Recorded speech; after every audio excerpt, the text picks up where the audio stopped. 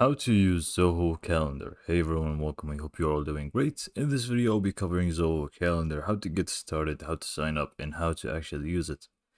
So let's actually get to the video. So basically, if you don't know, Zoho Calendar is basically, Zoho is a platform that offers multiple products. One of them is Zoho Calendar. And in Zoho Calendar, it's pretty much a shared calendar that you can actually work on with your team members or your colleagues, and you can do many different things, set up appointments, schedule things, and all of those things that you would want to do with calendars, you can actually do them and also share them with your colleagues and team members. As you can see here, online calendar for your business to keep teams organized. So you can actually just see all about it here. Managing events easier than ever, share calendars with your team members, and you can do a lot more stuff. So to get started, and also they have the apps for it as well. You can get to the frequently asked questions if you want, but I'm not going to go through that. I'm just going to go ahead and get started. So to get started, we will basically go to zoho.com/calendar. And if I forgot to mention, it is absolutely for free. So you don't actually need to pay for it. It's completely for free, which is great. So now we need to go ahead and sign up. So go to zoho.com/calendar and you can just go ahead and sign up right now. So I'm just going to go ahead and sign in using Google. It's just going to make things easier for us. Or you can just fill in some of the information above that were existing, as you can see, and sign up from there. So now we need to fill in some more stuff here.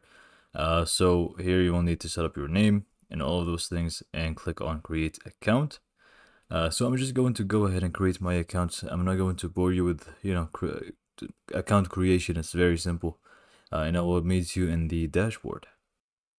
So once you sign up, you should find yourself in this homepage. Now, the homepage is very simple to use and easy for the users. So basically, you will have the list of the calendars available that you have created or will create, and you can create it from here. So you have the list of calendars, and here obviously in the middle you have the actual calendar itself with multiple different views that you can actually toggle between. You can do all of this from here. For example, if you want to toggle it between day or week, and so much more, you can do so. And you can also click on here and you can change the layout as well. Also, the events that are going to be showing up, we can toggle a specific calendar events to be on and off, depending on exactly what we want it to be. So let me just keep this on. Obviously, if we have any events for this calendar, it's going to show up in the middle here. Here at the bottom, we have the minimized section for the actual calendar. And then if you see at the bottom left, we have two different things here, which are very, very, very important if you want to share with your team members and stuff. We have the chat. So basically, we can actually have some conversations with people, whether it's going to be private or group chats. You can have them all in here. And here on the right side, we have the contacts list that we have in this specific calendar. And then we have more stuff on the right side as well, like some updates. You can turn on night mode, which I will do, and you can also send feedback if you want.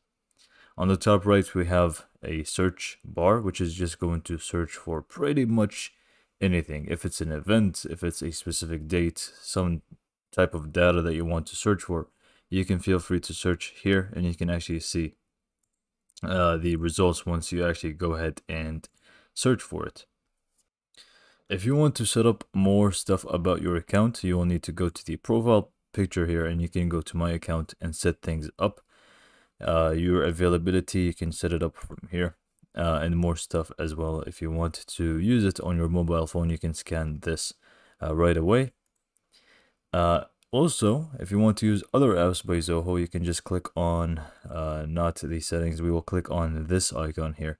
And you can see all the rest of the apps. This way you can seamlessly just switch between them without going to, the actual Zoho main site and then changing it from there. You can just go through here. We have the main settings as well. So you can actually go ahead and set up some of these settings. Mostly is going to be cosmetic stuff and keyboard shortcuts. So feel free to go through all of those.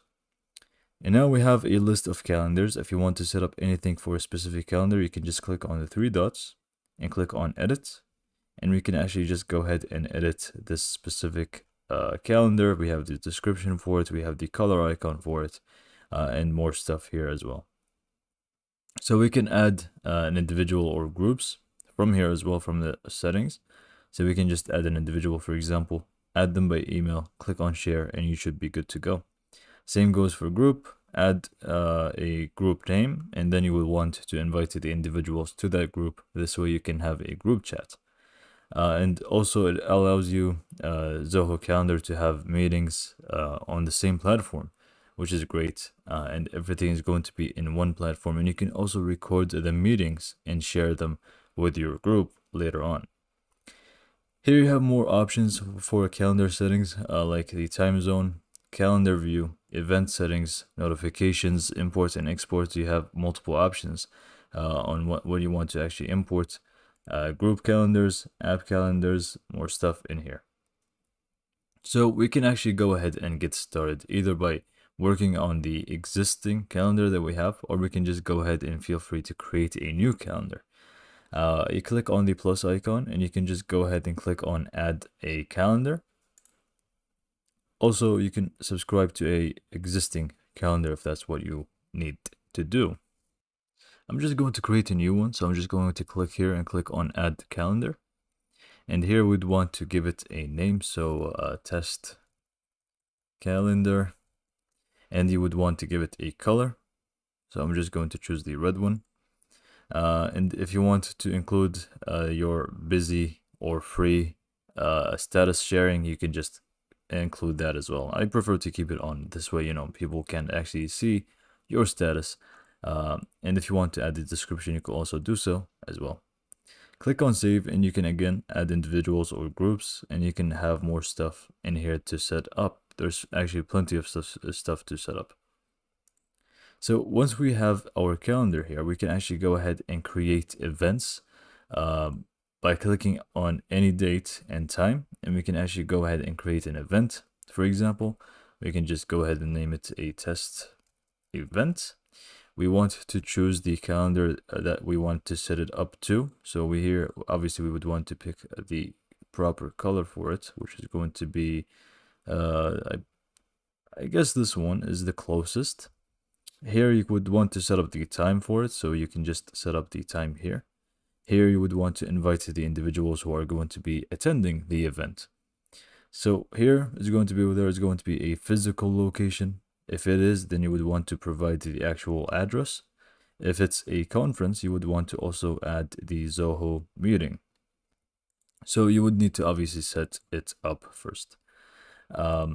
Next, we can just go ahead and set up the actual calendar that we want to work on. So this is going to be for the test calendar, and we gave it pretty much the same color almost. Click on save. And also there were more options. If you want to go through them, you can just click on edit, and you have more stuff here as well. If you want to add a URL, reminders, and so much more, you can add them here as well. Click on save, and it's just going to be available here for you. If we click on day, you can actually see a more compact view for your day that you want to work on, and you can see that we have this view here.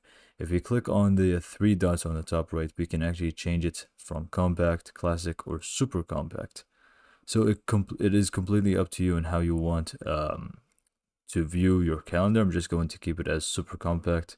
This way I can see a lot more stuff at a time. Also, it does keep tabs. So if you have multiple tabs, it's just going to make things easier for you. And as I told you before, if we hide this, it's just going to be hidden from here. But anything for this calendar is going to show up. So for example, if you're too busy, if you have too many calendars and you just want to view a specific one, you can just toggle them off the rest of them. Also, if you want to add people in an easier way, you can just click on three dots, click on share, and you can just go ahead and invite individuals to that specific calendar. And again, you can just go ahead and now chat with them. You will have a list of contacts if you want to have a private chat or whatever it may be.